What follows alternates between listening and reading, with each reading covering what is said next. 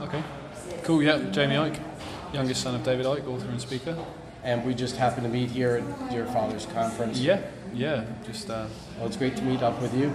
A lot of people may not know your story, and I just wanted to find out more about you and how it influenced you and your thoughts and beliefs and stuff like that. So. Well, I was born in 1992, which was after David had just about started this journey. It really came on in 1991. So I grew up with, I guess, quite a different way to most people would. When most people in this sort of field, that when they become awake, it's because they've been through the system up until they become awake. Because I sort of started with that mentality of always questioning everything and always wanting to know the truth about things. And my teachers at school didn't like me because I always used to ask questions like, why do you know that? Particularly in history lessons, how do you know any of what you just said is true? When you're talking about the royals, and we talk about, the Tudors and stuff like that, really ancient things. It's like, how do you know any of that is true? You're just reading what you've been told. Right. And so I've always found it absolutely fascinating. And in the last probably 3 years, I've got a lot more involved in the business side of it. I now run the businesses and the bookshop and organise events. It has become quite a business, I guess. But it's a good business because it's doing a lot of good, waking up more people. Well, the kind of thing it had to be because it's all very well and good wanting to literally only focus on the information, which is, I guess, because of what me and my team do, that allows David to just do that. He doesn't have to worry about anything else because he knows it's all taken care of, which is great because it allows him to focus purely on the information, and that's why he's able to talk for 12 hours because he's just researching 24/7. I got some burning questions I got to ask you. Okay. There's a lot of things that I agree with your dad about, and a lot of things I don't agree with him. Okay. I'm more fact-based on a lot of things, but I do believe in the spirituality and connection of atoms. That's obvious, and that's provable. We're all connected. Yep. There's no doubt. But when it comes to certain things like some people have made rumors that your dad believes in the flat earth theory. Okay, right. So how do you want to address it? I'm not asking you to address it for him. No, of course not. Unless you know. He's not researched that in depth, but I think if he had to sort of nail his colour to the mask, he'd say it was actually a sphere. Okay. We had a brief conversation about this on the flight over. Actually, at sort of 30,000 feet, you can see a curvature, and I know there's a lot of very good research out there in the flat earth theory, but he's not gone into it in any depth yet, and neither have I. Good. I'm not a staunch, researcher on the flat earth. I just know it's not true, and it's the satellites and stuff like that. Yeah. For me, it's not true, but that may not be true for other people. But for me, it's not. And a lot of people have said, "Oh, I'm not listening to David Icke anymore because he believes in flat earth." He's never said he does. He's never said anything like that. Okay. What he setting does the record straight there.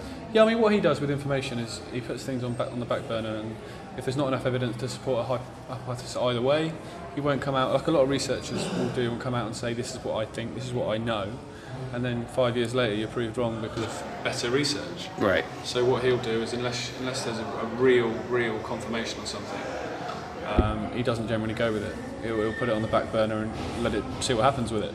Are there any, I don't really know of any other controversial things that a lot of people are like, oh, I don't like David Icke because, and if you fill that in. Well, the Reptilians has got to be the biggest one. Oh yeah, sure. It's the most out there theory.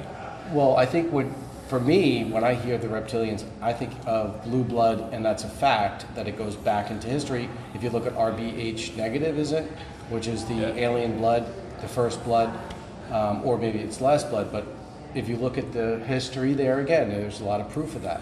But is he talking about shapeshifters? Yeah, I mean, if you talk about shapeshifting, you talk about the world being solid, he'll say the first person that will agree with you that shapeshifting is not possible is him, because it's not. A solid thing can't turn to a solid thing.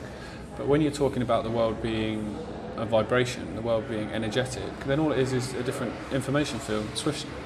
It's not a case of two solid things changing, which is not possible, really. Well, you wouldn't say it was possible. Right. But he's not saying that. And that's a lot of what particularly the mainstream media and the one-liners don't get, is that he's not saying that. What he's saying is the nature of reality is completely different to what we think it is, and therefore that is possible because of that. I think that's the most out there theory he's got, but then every theory is out there till it's proven. You look at people like Leonardo da Vinci that were absolutely abused for what they knew, and years later we call them pioneers because they were way ahead of their time. Everything is controversial, and you're a maverick until what you say is proven. So there's so many things that tie into energy and vibration and frequency that people don't understand. You don't hear. Are these subjects that you like about what your dad does? Yeah, I mean, that fascinates me. Right. Yeah, that fascinates me, particularly the nature of reality and things like that. Because you say to someone, the world's a vibration, the world is energy. Everything is vibrating. There's no doubt about that. It's provable. Well, so a lot of people will disagree with you, but then you turn around, right? Okay, it's physics. Every atom is vibrating. So there you go.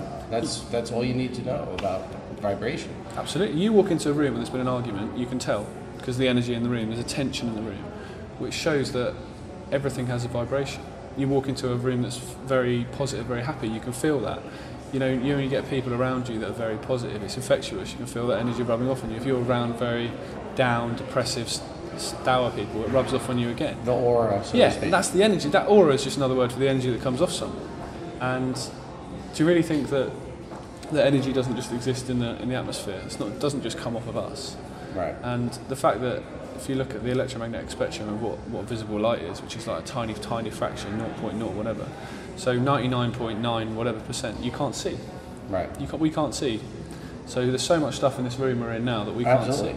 So you say that, and all of a sudden, absolutely anything becomes possible. So do you think it's possible that, well, not possible, but it's definitely that they're taking certain aspects of his theories and then blowing them out of the proportion what they do is paint him into a guy that's just a Looney Tune? Yeah, that's what they do. They give you the one-liner because, I mean, it's no accident, and it's not for just the sake of it that this event is 10 hours today.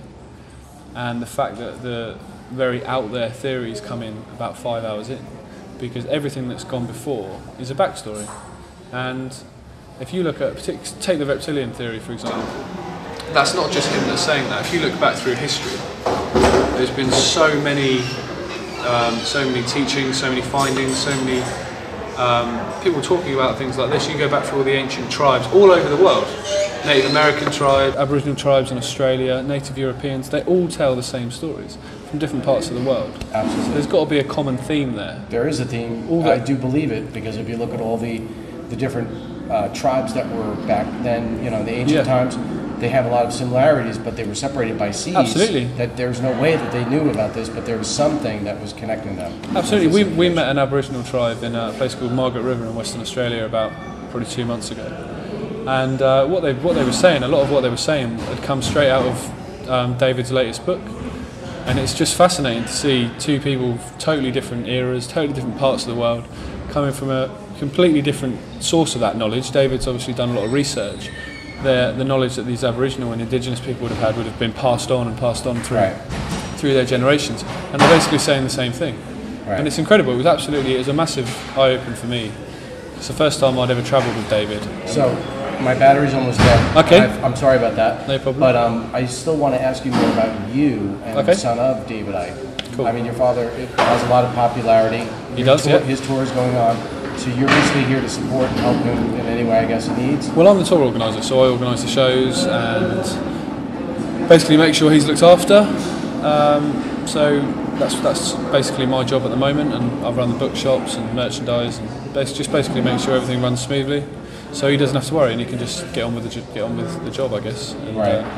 Because it's obviously 12 hours takes a lot of energy out of you, and the less he has to worry about, the better for him. I know you're helping with this, but where do you see yourself going in the future? I want to be a writer and a communicator as well. I do feel that, and me and David have, I guess, had this conversation, that I feel that one day there might be a passing of the baton. You say David, you mean your dad? Yeah, there might be a passing of the baton. Are you a stepson or something? No. Although I always call him David in interviews, just because rather than saying dad, it's just people know what you mean, I guess. I think there'll be a pass of the baton, I hope, and I'd like to communicate and write myself. I feel there's a lot of young people, particularly in Europe and Australia. I've not noticed it too much in America, but we've only been here a week. Who designed the t-shirt?